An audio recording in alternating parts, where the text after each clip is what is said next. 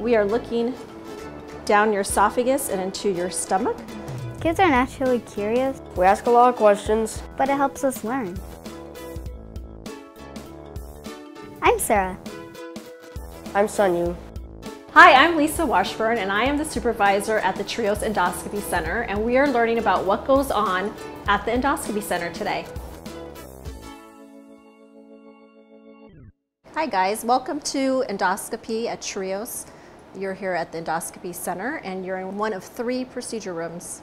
So the digestive system starts with your mouth, and it follows your esophagus all the way to your stomach, into your large intestine, into your small intestine, and out through your rectum. So when you eat, your food travels all the way down and back out.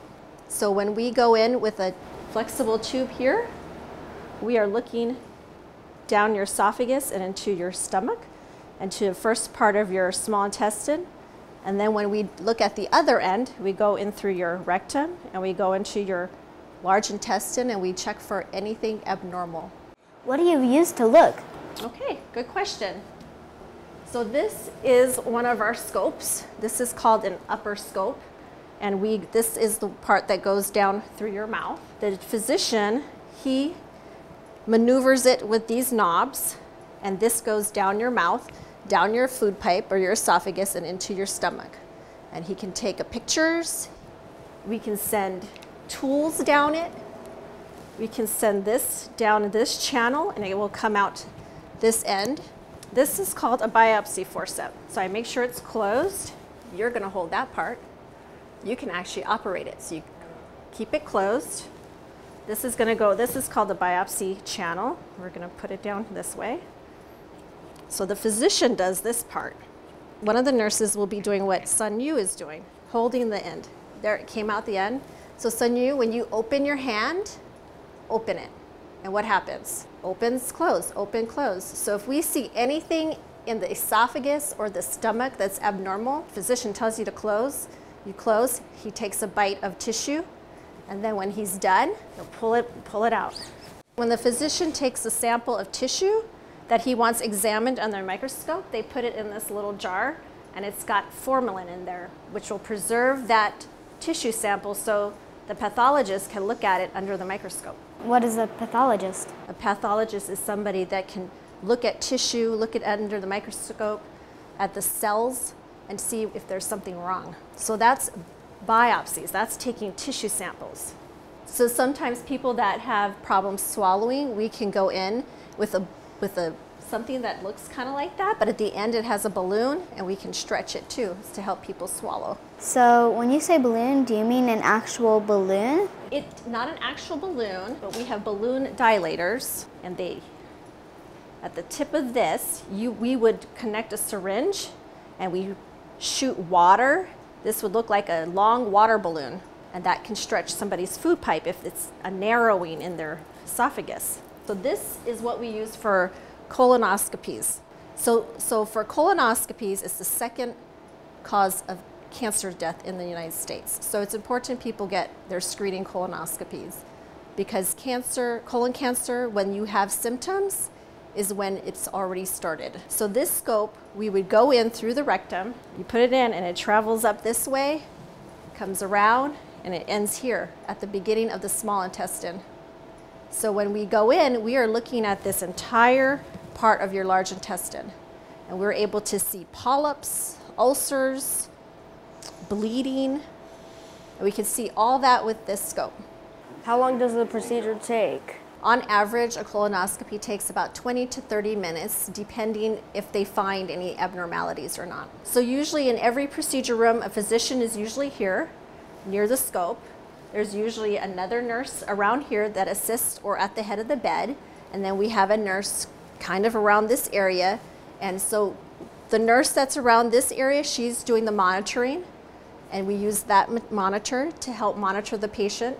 So we're monitoring their blood pressure, their heart rate, their oxygen level, their respirations.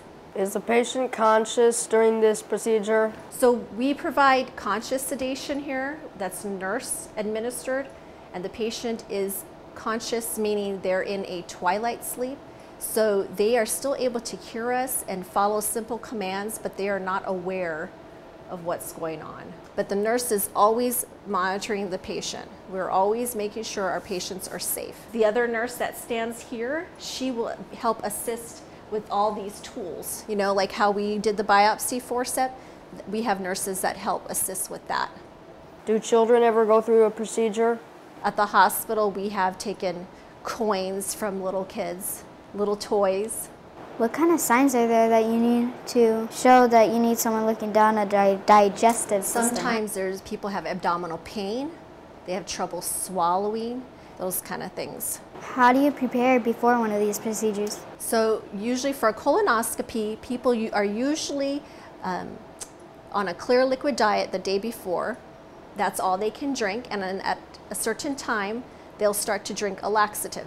Because when you come in for one of these procedures, you want to have a clean colon so we can see if there's anything abnormal in your colon. So when patients are done with their procedure, they go out into our recovery area and we do give them juice before they go home. We want to make sure that they are okay. When can people leave after their procedure? So usually at recovery, on average, is about 20 to 30 minutes.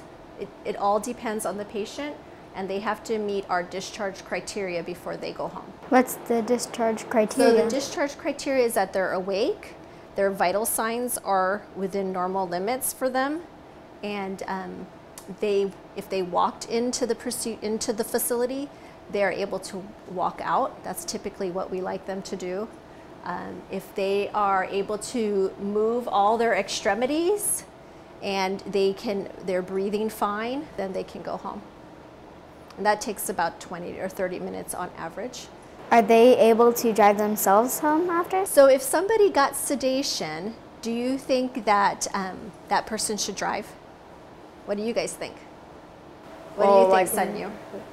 Well, my grandma had to do this one time. Dad had to drive her. Mm-hmm. Why do you think that is? Why do people need a driver? They don't want them to They don't go want to them sleep, to crash. Yes, we don't want them to get in an accident. Or worse, fall asleep when they're driving. Because the medicine makes you sleepy, can make you forgetful. It reduces your reaction and your reflexes. So everybody needs somebody to drive them home. On average, how many procedures do you do here? On average, in a month, we may do about 230 procedures a month.